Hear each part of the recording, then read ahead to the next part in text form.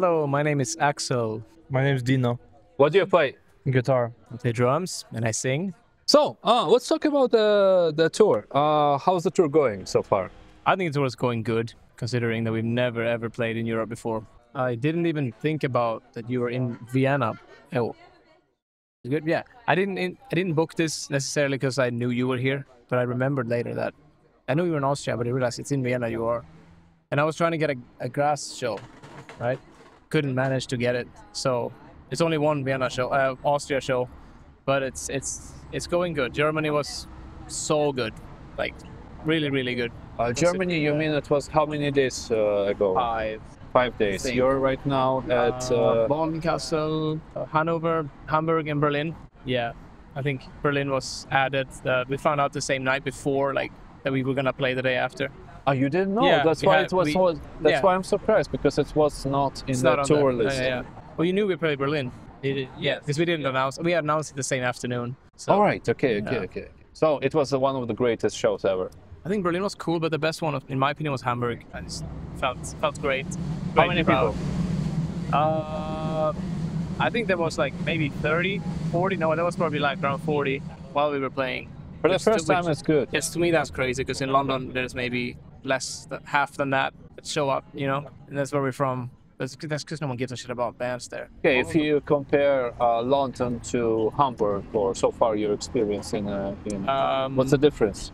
People are just more excited, I think. And Europe. Yeah, in general in Europe, I'm sick of the UK, and it sounds funny because I've only done one real long tour with this band in the UK, but it's just a different vibe. Maybe it's because I'm not British. I don't know.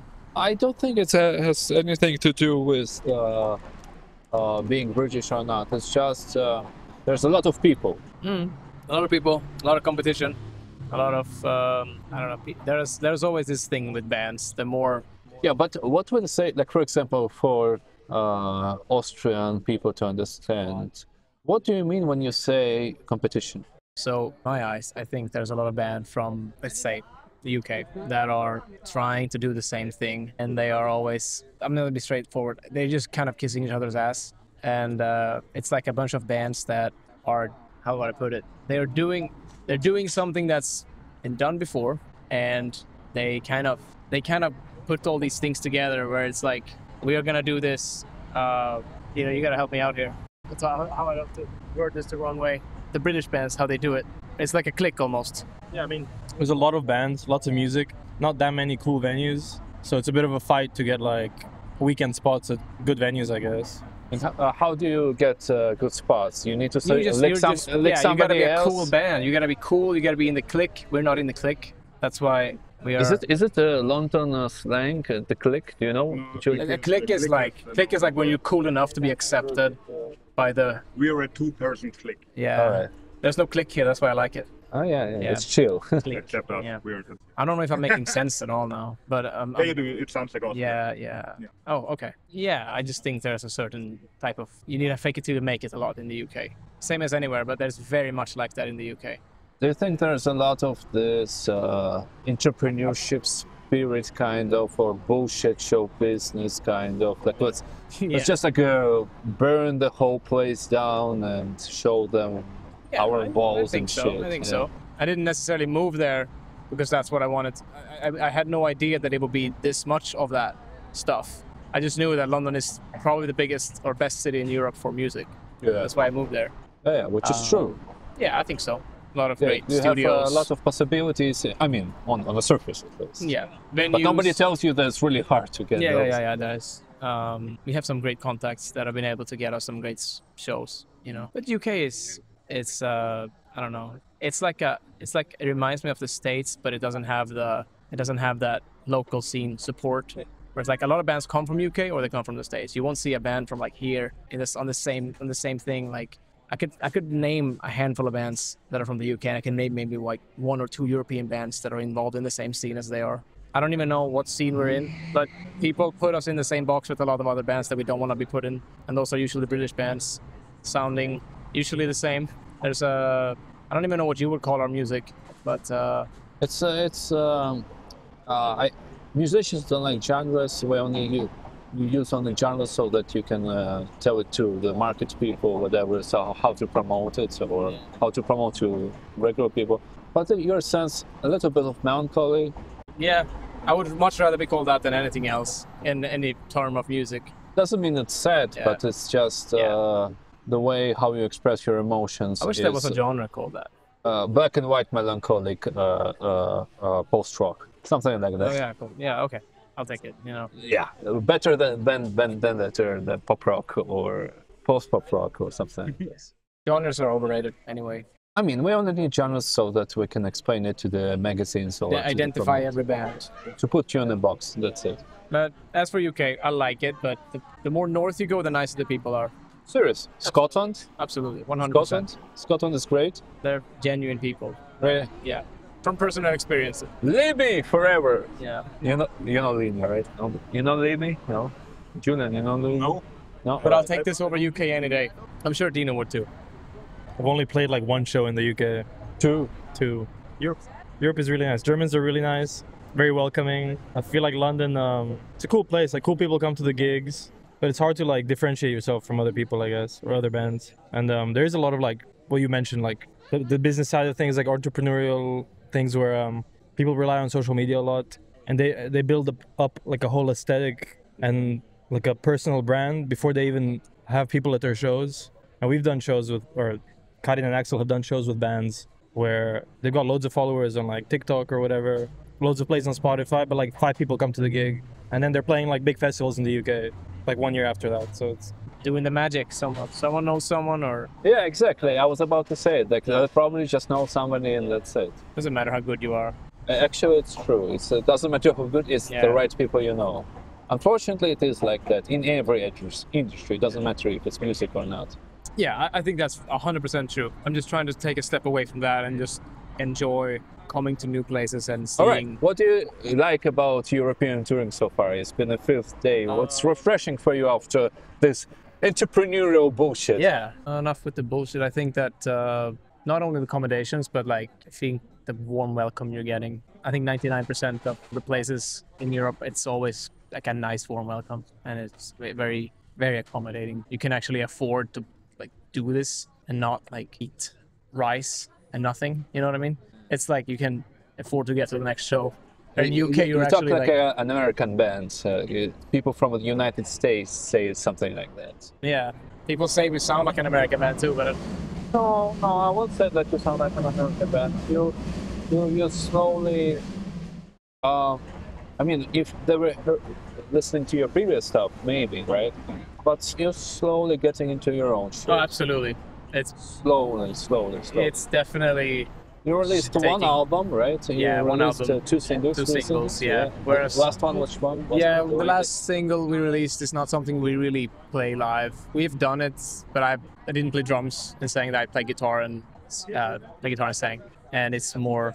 It still has elements of the old album on that song, and we just decided not to play it because it's different. We like the other single more. We released first, and we keep playing that every night, which has a lot more of her influences on it, like melodies, and she The plays a lot lyrics more about part. the Yeah. pain. I wish he was here to tell you about that. No, it's even better. Yeah, and keep it mysterious. Yeah. But yeah, even more so the new stuff we've got coming is definitely Yes, you just recording new music in August. We're recording in August. 20th, that's what I remember. That's yeah. 20th of August was the last social media post regarding the new music. So, yeah. So what's the plan now? What do you want to... We don't really have a plan, and this Spotify playlist bullshit that every band is trying to do is kind of getting a bit uninteresting to me. So I'm just thinking about just releasing an EP. I think we should release an EP, 4 songs, because there's 4 songs recorded, right? Instead of throwing out a single here and there, maybe we'll do 1 single and then just release 4 One songs. single and 3 That'll be cool. a full EP. But we don't yes. have like a rule. We don't have like a, oh, we need to do it this way, we need to do it that way. I don't give a shit because we just want to put it out and play those songs live as soon as possible. We're actually even playing them already tonight, you know? So it just makes it more interesting to not follow like rules, or, you know, because we've been playing unreleased music a long time, even though we have a whole 13-track debut record. because most of those songs aren't really representing what we are now. When you first found our band, we didn't establish the sound yet. We were still like, you know, doing. She wasn't as involved in the first record, and you can probably tell that by the song. Gray is a lot more inspired by, you know, her melodies and stuff, whereas the first record kind of just blends into a big chunk of power chords and riffs, you know.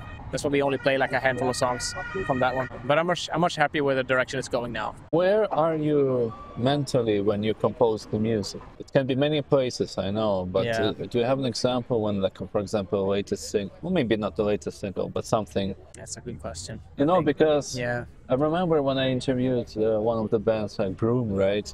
They play really melancholic music, right? Now, I didn't know anything how they sound, how they behave in real life, and I was expecting some really goth people, you know. In reality, they're freaking like funny, nice people, you know. Of course, nice, but like really funny, you know. Completely opposite to the music they play, you know. So for me now, I'm always prepared to hear that like pop stars are the most depressed peoples, and people who are playing like melancholic music are happiest. What about you? You know, how do you feel? Is it just music that you play? Is something that you get your emotions out? Yeah, I think I am very much. I'm not involved in lyrics and stuff like that. I get a block. I can't really write lyrics and put it down on paper the same way she can. She just throws out. She's great at that stuff, and I'm just more focusing on the instrumentals, like the riffs and stuff, because I find it the easiest to sit down and just try things out. For example, if I pick an acoustic guitar up and I think about if this would sound good on this thing, I would probably sound good on an electric guitar. You know, I don't know. What inspires that idea? I don't know where it comes from. I feel like I'm just too all over the place to. I always have ideas. They just come from not doing it enough. I think I take breaks from playing and recording, and then it just comes into a big long month of just writing stuff. Like now I'm in a month that I'm not doing anything musically. I feel like it's like almost like a release, wanting to do a lot of things, but I've just been preoccupied doing other stuff. Well, you need to sometimes to breathe in before you breathe out. Yeah. So creativity is the same thing. You know, just to have a break before you can create something. Yeah. That's it. I need something with melodies to make a song, and usually that's just gonna naturally end up being a guitar. You know, even though I'm a drummer originally, like that's what I've been doing. I still prefer writing on guitars. Yeah, I think a lot of things inspire me, but really hard to pinpoint exactly one thing. It's obviously music. A lot of other artists. And Is it combination of case music, lyrics and music, or how does it work? It goes together, or something goes first and something goes out? in the way we write it.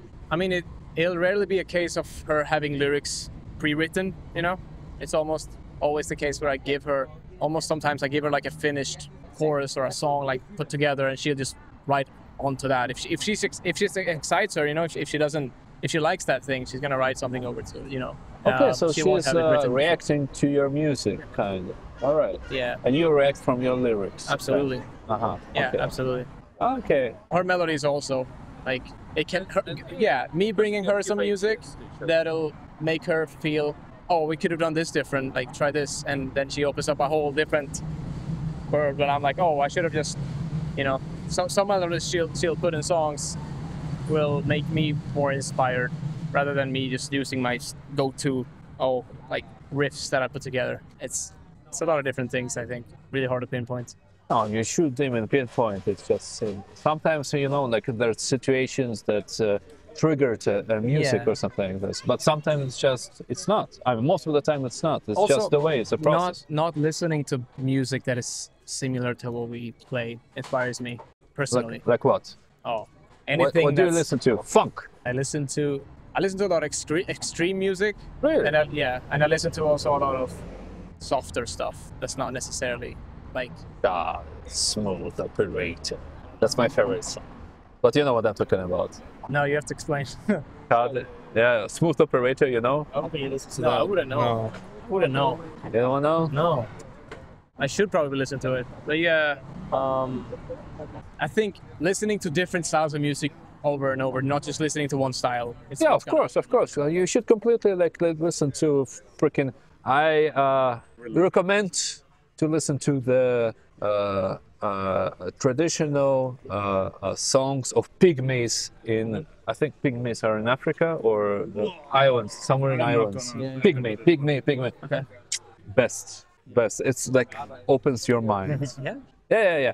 It was in some movie. I forgot which movie. Don't I look have at no me. idea. You maneuvered yourself into this. There's a movie called Altered States. The main guy in that movie, and that guy is in another movie. Just Google it, all right? But pygmy, you can find it on YouTube because I found it.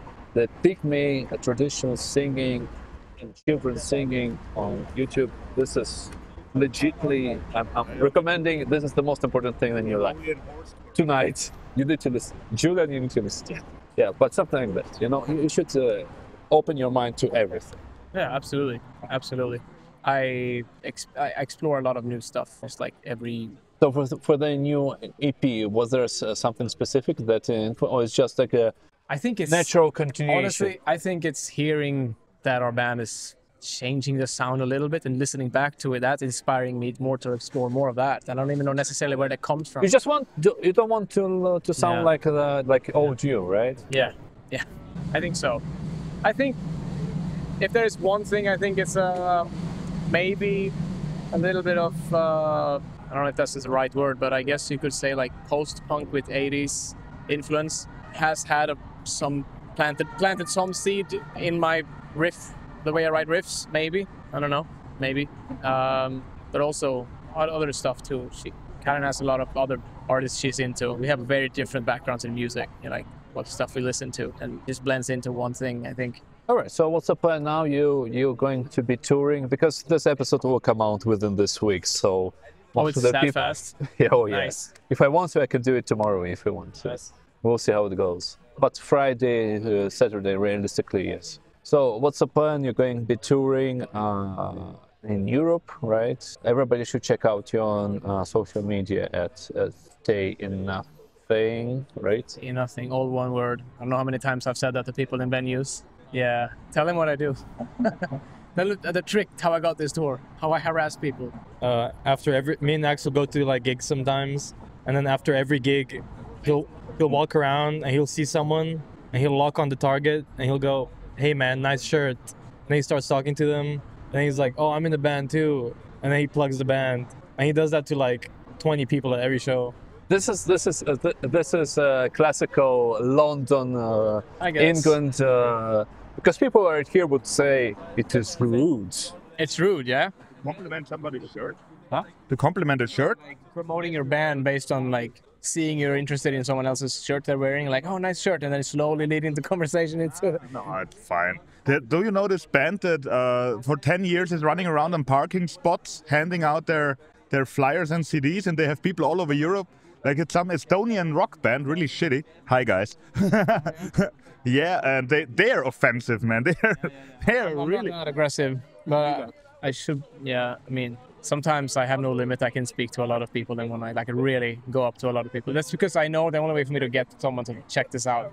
Yeah, this is a classic London like competition. Yeah. This is where you grow. Like no, you're ready to do the thing, the hard work. I wouldn't say it's even in like super promotional way. Like Axel just really likes talking to people and he loves music, and when you see someone that shares the same passion as him towards like a certain band, like it's easy for him to talk, and it's not even about getting numbers up. He likes talking about music. Like some musicians are shy and say like, okay, people will discover my music by naturally, organically. Of course, but I'd still rather have that than like TikTok. It also, I think it leaves a personal impression when they meet. Well, of course, if somebody comes to me and says, check out my band, you're not gonna be interested if someone sends you a DM like, hey, check this out. We met people and he went to shows with those people that he met, and like you end up forming relationships with people that end up liking your music. That's really important. Like this personal connection, like how you do it online. Like we did it online, right? Like we get to know that, but finally we see each other. But in reality, in person is the best thing. Yeah. I think you're really fine. Don't worry about it. Like it's really a really nice way to do it. I haven't had a chance to try it in not so much in Europe. I've tried it maybe I was in Munich one time, had a show. It didn't really. I don't think the vibe was there. People didn't really seem to I don't think they were offended or annoyed or thought I was rude. I just think they didn't really expect to have a stranger talking to them at a show. Whereas in London, you can go up to someone, they're actually pretty open to, engage in conversation with me. Depends, yeah. But I'm not a people person, really. I sometimes do it. It works for me. It gotta work for everybody then. Yeah, absolutely. And it worked in Vienna, mind you. It might work here. I might go after the show and like, hey, Oh, definitely it will work. It will work. We should do it. On your crowd, it might be fine, but Viennese people are like, known as grumpy. So let's bring us to the end. So the plans, the tour is going in. We are going to one more show in Eastern Europe tomorrow. Yeah. And after that, Slovakia. After that, we go Munich, and then we go to first Italy show Sunday, the 8th in Verona. Italy, and after that, which countries? After that, we have a day to chill out, not do anything. No, but just in general, in we're just doing like just countries Spain. without any specific. Yeah. I'm not gonna read the whole tour poster for you. We have Spain, we have France, Belgium, Holland, or Netherlands, as people say. I don't know which one I should stick to. I just wanted to show people that you are like serious. Yeah. Yeah. I mean, we're pretty serious. We take music seriously. I take this seriously. We don't take ourselves very seriously. All right. And do we know when the new music is coming out? We don't, but we know it's coming this year. Absolutely. Really? Oh, absolutely. It's just 4 songs. We're gonna play them tonight. Perfect. Okay, which song should I put in the end of the interview? A good introduction to your band. Grey.